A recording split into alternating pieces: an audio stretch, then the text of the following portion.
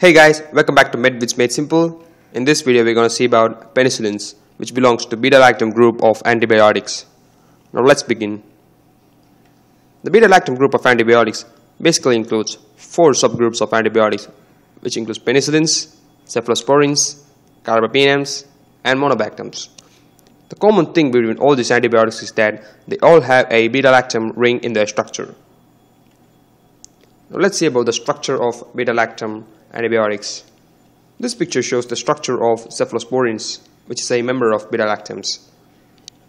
As you can see, in the center of this structure there is a beta-lactam ring. This beta-lactam ring is common in all the beta-lactam antibiotics such as penicillins, cephalosporins, carbapenems, and monobactams. Okay? What varies is the side chains which attach to the beta-lactam ring. This side chain varies in various beta-lactam antibiotics, giving them their unique characteristics and properties. Okay? In this video we're going to see about penicillins. Okay, the penicillins are basically available as salts. They're basically sodium and potassium salts of penicillin.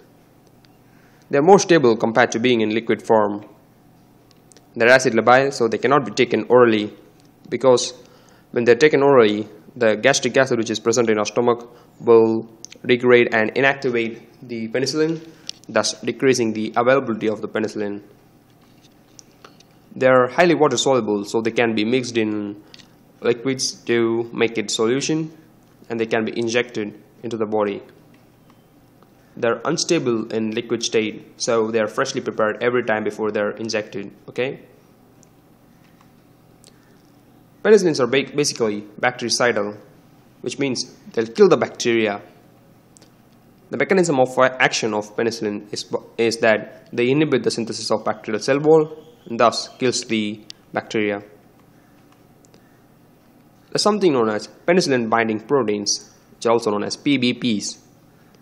Penicillin-binding proteins basically includes transpeptidases and other proteins. These are the target sites of penicillins. The transpeptidases and other proteins are basically involved in the cross-linking between the various peptide chains, okay, in the bacteria.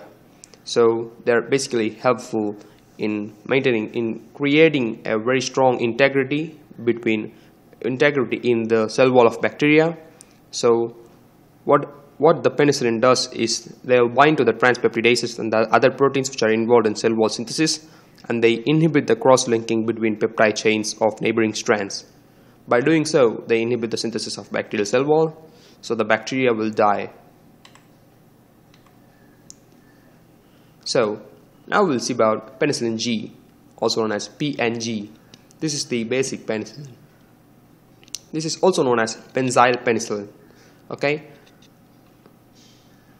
This is a narrow spectrum antibiotic. They're active against only a small group of bacteria. They're mainly used against gram-positive bacteria. They're poorly absorbed orally because they're acid labile, as I've told you earlier. Intramuscular route is preferred for administering Penicillin-G.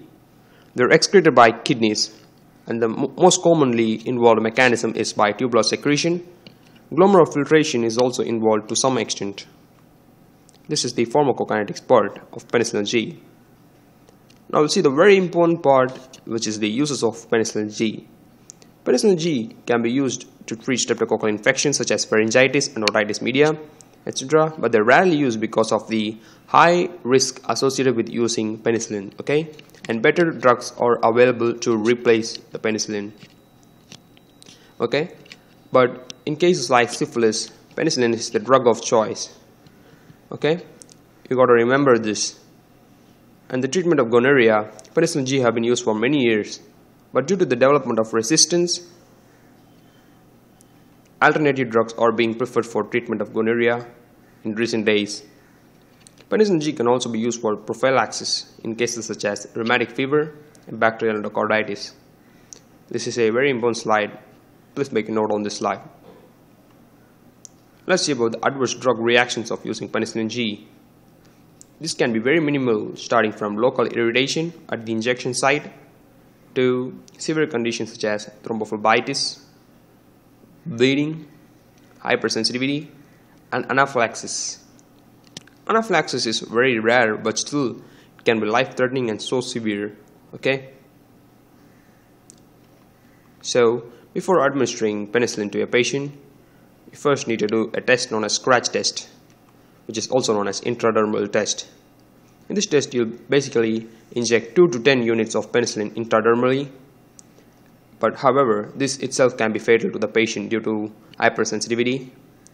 What you see is basically vital skin reactions such as induration, and you'll see if the patient is allergic to penicillin by doing this scratch test.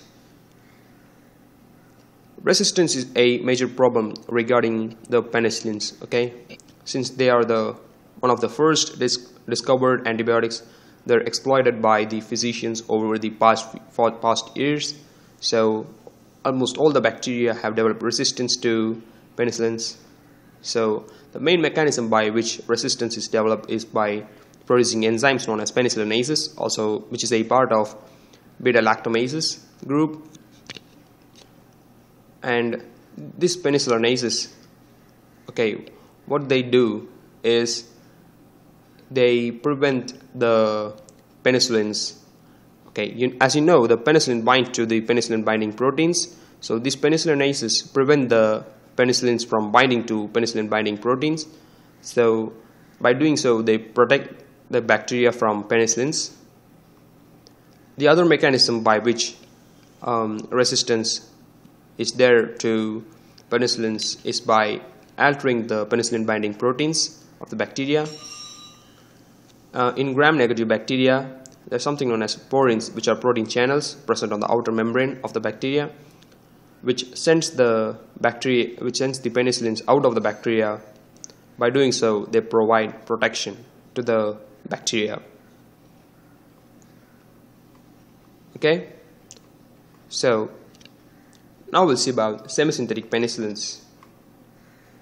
Semisynthetic penicillins includes acid-resistant penicillins, example Penicillin V, Penicillinase-resistant penicillins, example Methicillin, cloxacillin, extended-spectrum penicillins, which includes Aminopenicillins, example Ampicillin, amoxicillin, Carboxypenicillins, which includes Carbonicillin, Ureidopenicillins, which includes Piperacillin.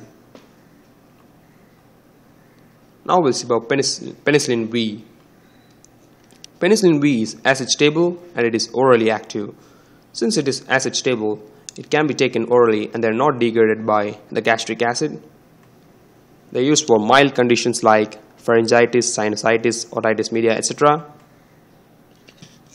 Now we'll see about penicillinase-resistant penicillins. Okay, so they're active against bacteria producing penicillinases, but they're not active against methicillin-resistant Staph aureus, also known as MRSA.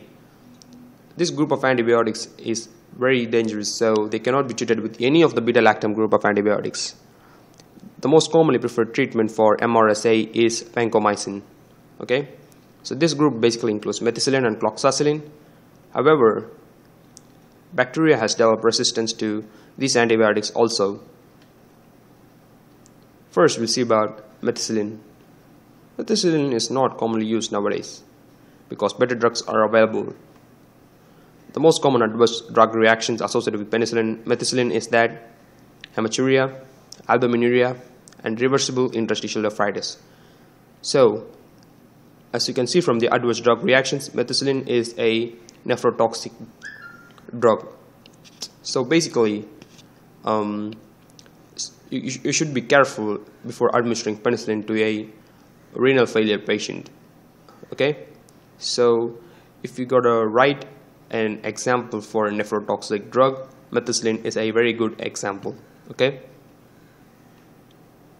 now we'll see about extended spectrum penicillins. This includes aminopenicillins, ampicillins, amoxicillin, carboxypenicillins such as carbonicillin, and ureidopenicillins such as piperacillin. First, we'll see about aminopenicillins. This includes ampicillins. Almost all organisms which are sensitive to Penicillin-G are also sensitive to ampicillins. In addition to that, few gram-negative bacilli such as Haemophilus influenza are also sensitive to ampicillin. However, resistance has increased to ampicillin also. The common adverse drug reactions to ampicillins are diarrhea and rashes. Rashes are very common especially in immunocompromised patients such as HIV patients. Okay, when HIV patients take ampicillin, the incidence of rashes is much increased. Okay, now let's see about the other aminopenicillin, which is amoxicillin. In case of amoxicillin, diarrhea is less common compared to ampicillin, and amoxicillin is a very important component of the Helicobacter pylori triple drug regimen therapy, okay, which is used in the treatment of Helicobacter pylori infection, that is the peptic ulcer. The oral absorption of amoxicillin is better compared to ampicillin. Okay, now let's see about carboxypenicillins. This includes carbenicillin, which is active against Pseudomonas and Proteus. So this is very important. Pseudomonas and Proteus are resistant to many antibiotics. So carbenicillin is active against those bacteria, so it is very helpful. Okay. However, if high doses of carbenicillin is given, it can lead to bleeding due to interference with platelet functions. They can be used in burns, urinary tract infections, septicemia, etc. In these cases, if the infections are caused by Pseudomonas or Proteus, carbenicillin is effective. Now we'll see about Ureidopenicillins. Ureidopenicillins basically includes piperacillin. This piperacillin is about 8 times more active compared to carbenicillin. Okay, they're also active against Pseudomonas, Klebsiella, and Enterobacteriaceae. So piperacillin is a better alternative compared to carbenicillin in treating Pseudomonas, Klebsiella, and Enterobacteriaceae. They can be used in serious gram-negative infections caused by gram-negative bacteria in neutropenic, immunocompromised patients, or burn patients. Okay. So the final part of today's topic is beta-lactamase inhibitors. The beta-lactamase inhibitors basically includes clavulanic acid, sulbactam, and tazobactam. What they do is they inhibit the beta-lactamases, enzymes produced by the bacteria. So they basically increase the activity of beta-lactam antibiotics. They are often used in combination with beta-lactam antibiotics. The most preferred combinations are amoxicillin plus clavulanic acid and piperacillin plus tazobactam. However, you gotta remember that when beta-lactamase inhibitors are given alone, they're not effective. They should often be combined with some form of antibiotics such as beta-lactam antibiotics to make them effective. That's it for today. Watch our video first on patreon.com by visiting patreon.com/medvidsmadesimple, and there are much more cool features waiting for you on our Patreon page. You can download our slides on our Patreon page by visiting the link which is given in the description below. Thanks for watching. Please subscribe to our YouTube channel Medvids Made Simple and share this video to your friends, and follow us on Facebook, Twitter, Instagram, and Google+ to get notified about our upcoming videos. And please support us by donating on Patreon. Thank you.